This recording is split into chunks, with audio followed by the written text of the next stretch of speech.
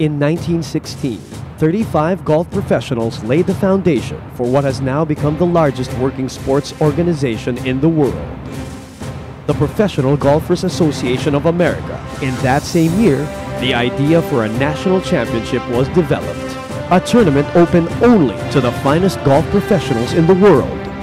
Thus, the PGA Championship was created. Over 89 years, many professional golfers have emerged victorious.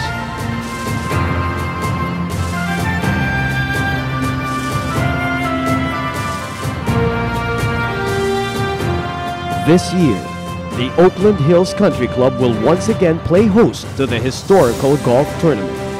Known to be one of the most difficult courses on American soil, the Oakland Hills Country Club was once dubbed by legendary golfer and only Grand Slam winner in golf history Ben Hogan as the Monster in the 1951 US Open. Today, the Monster lives up to its reputation and is consistently picked among the top 10 tests of golf in the world.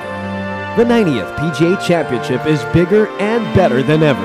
Up for grabs are the Institutional Wanamaker Trophy and the purse amount totaling to $7 million. With four-time winner and defending champion Tiger Woods recovering from knee surgery, the title remains wide open for today's greatest names in golf. Which of these warriors will step up to the challenge? Who will triumph against one of the most difficult golf courses known to man? Who will conquer the Monster? Find out. Catch the 90th PGA Championship as it tees off live on August 8 and 9 at 1 a.m. and on August 10 and 11 at 2:30 a.m. only on Ball.